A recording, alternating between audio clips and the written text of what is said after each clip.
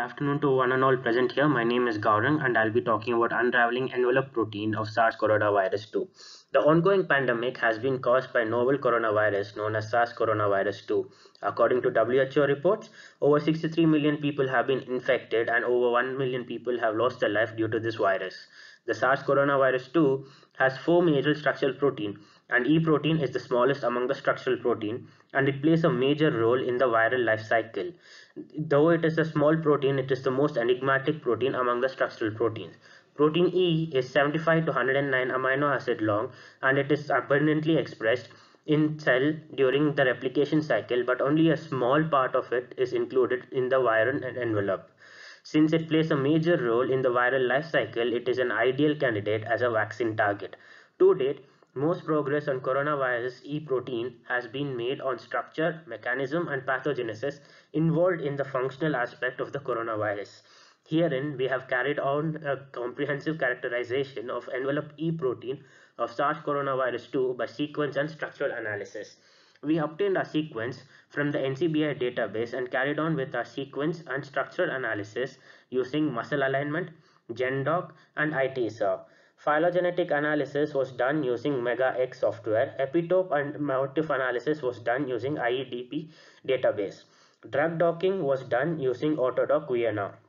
From our analysis, what we came to know that was protein E is present in all the four different genres of coronavirus and is made up of three domains: N-terminal, transmembrane, and C-terminal.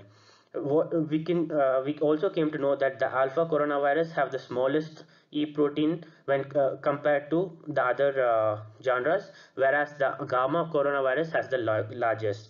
We also found that they had 16 conserved regions, and these conserved regions were specific to each genres. We also found that the cysteine, which is conserved in the 40th place, is conserved in all the four different genres. During our analysis, what we also found we found that protein E interacts with protein S through disulfide bonds on the conserved cysteine regions. And in the 3D structure given below, what we have marked is the region on the coronavirus E protein structure where these conserved cysteine regions are present, through which the disulfide bond interaction happens with protein S, and those regions are cysteine 40, 44, and 43.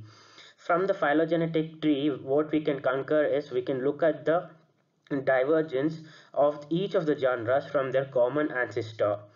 And we also constructed the percentage similarity and percentage identity tables. What we can come to know from this is that percentage identity is nothing but the ratio of the number of matches residues to the total length of the alignment, whereas percentage similarity of the sequence is the sum of both identical and similarity. What we came to conclusion from our studies is that all the members of coronavirus family contain E protein of variable length and also varied in cysteine residues. These two characters are able to classify the unknown coronavirus into their groups. Now, I would like to thank my supervisor, Dr. Abhishek Kumar, for giving me the opportunity to do my research and also for being a constant support. I would like to also thank my teammates who have helped me during the analysis of the protein. I would like to thank IOB and DBT for funding my research. Thank you everyone for listening to me, and now I'm open to questions.